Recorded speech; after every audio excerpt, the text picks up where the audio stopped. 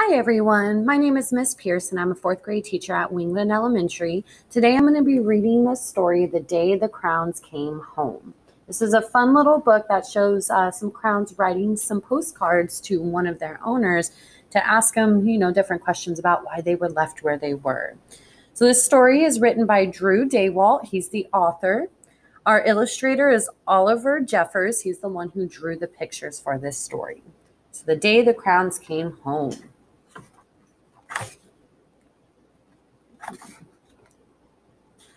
See some different items on this page here. Some underwear over here. Uh-oh. All right, so The Day the Crowns Came Home by Drew Daywalt, illustrated by Oliver Jeffers. One day, Duncan and his crowns were happily coloring together when a strange stack of postcards arrived for him in the mail. Hello from the rug is what it says right here. Oh. Dear Duncan, not sure if you remember me. My name is Maroon Crayon. You only colored with me once to draw a scab, but whatever. Anyway, you lost me 2 years ago in the couch. Then your dad sat on me and broke me in half. I never would have survived had Paperclip not nursed me back to health. I'm finally better, so come and get me. And can Paperclip come too? He's really holding me together. Sincerely, your marooned crown, Maroon Crayon. Oh man, he's really had a hard time of it. Dear Duncan, no one likes peas. No one even likes the color pea green. So I'm changing my name and running away to see the world.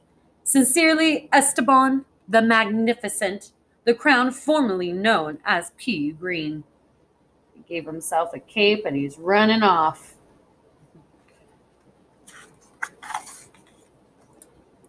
Hi, Duncan. It's me, Neon Red Crayon. Remember that great holiday we had with your family? Remember how we laughed when we drew a picture of your dad's sunburn? Remember dropping me by the hotel pool when you left? Clearly you do not, because I'm still here. How could you miss me? Anyway, after 8 months waiting for you to come and get me, I guess I'm walking back. Your left behind friend, Neon Red Crayon. So he's got his bags packed over here and he's ready to make his own way home.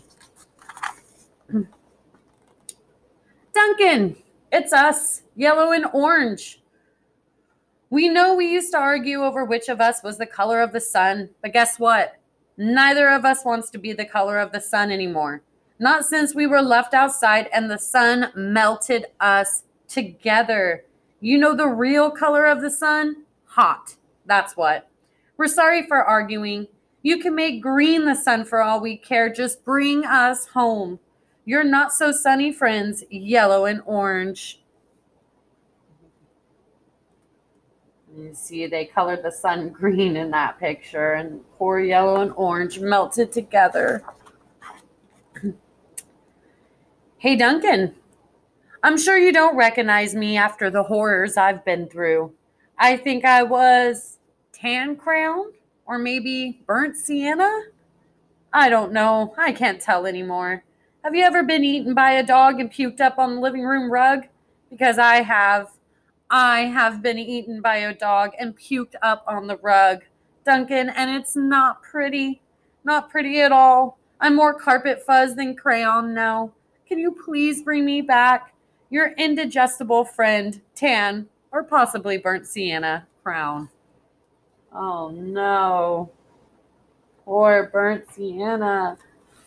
Or Tan. Dearest Duncan, could you please open the front door? Still need to see the world. Sincerely, Esteban the Magnificent, Crown formerly known as Pea Green, still trying to make his way out to the world. Hey, Duncan. Remember last Halloween we told your little brother there was a ghost under the basement stairs? Then we drew that scary stuff on the wall. It sure was funny when he ran screaming, right? But it wasn't so funny when you forgot to take me out of the basement. Please come and get me. I'm kind of terribly horrified. Your scare friend, glow in the dark crown. Oh, poor guy got left down with all the monsters they drew. Dear Duncan, looks like I'm almost home. Been through China, Canada, and France, I think. Just crossing Newcastle by camel now. Newcastle has giant pyramids, right? See ya soon, neon red crown. Next stop, the North Pole, I think. Well, he thinks he's in Newcastle with the great pyramids there. I don't think that's where he's really at. Might be a little lost. Duncan, does page 8 of Pirate Island ring a bell? Kind of a big payday for Captain Greenbeard there, don't you think? And no bronze or silver in that pile, huh? I told you it'd make me blunt if you colored each coin individually. But would you listen? No. I also told you those stupid crayon sharpeners never work. Did you listen to that? Also, no. Now I can't color anything at all. Your pointless friend, Gold Crown. So he colored all of those loop pieces for the pirate there. And now Gold Crown doesn't have a point anymore. Dear Duncan, I've seen the world. It's rainy. I'm coming back. Esteban the Magnificent. He didn't get very far. Poor P. Green, a.k.a. Esteban the Magnificent. Hi, Duncan. You're probably wondering why my head is stuck to your sock. A question I ask myself every day. Well, it's because last week you left me in your pocket and I ended up in the dryer. I landed on your sock and now he's stuck to my head. Can you please come and get me? Also, why does everything you wear still smell even after it's washed? You're a stinky, socky, stucky on head buddy, turquoise crown. P.S. Sock says hi. You can see over here. Tell him I said hi.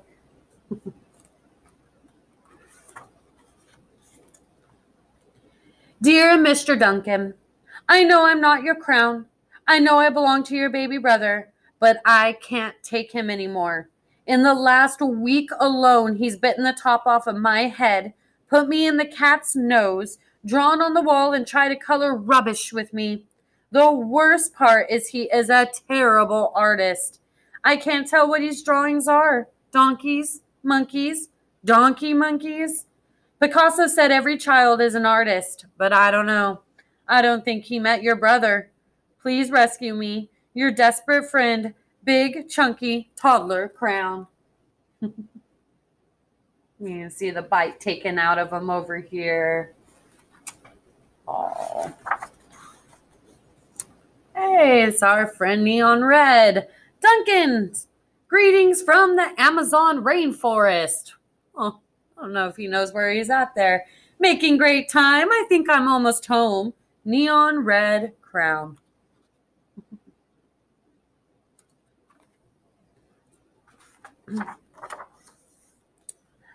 Hello, Duncan. It's me, Brown Crown. You know exactly why I want to run away, buddy. Everyone thinks I get all the great coloring jobs. Chocolate, puppies, ponies. Lucky me, right? But they don't know what else you used me to color, do they? I didn't think so. The rest of that drawing was great. But did it really need that final brown scribble? I'll come back. But please, let's stick to chocolate, okay? You're a very embarrassed friend, Brown Crown. Uh-oh. Poor Brown Crown.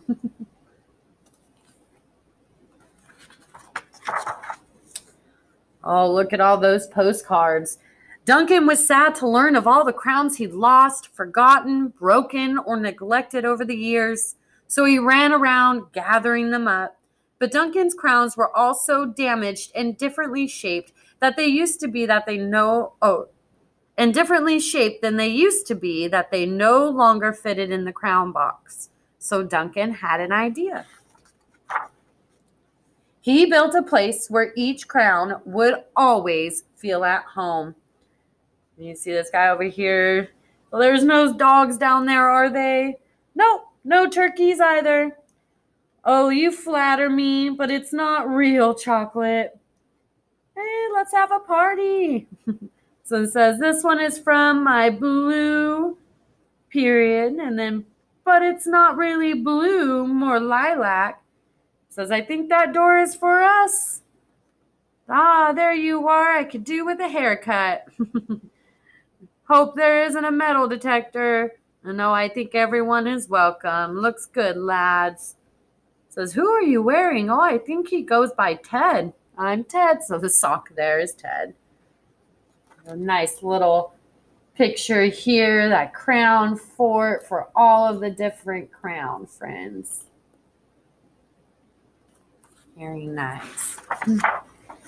All right. And then in Cleveland, I got to hike the Great Wall of China. So Neon Red finally made it back, even though he wasn't quite sure where he was every time.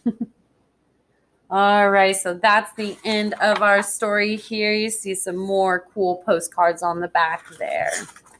All right, so the day the crowns came home. Wonderful story. I hope you guys enjoyed it. Thank you for joining me for this story today, and I hope you guys have a wonderful Read Across America week. Thank you.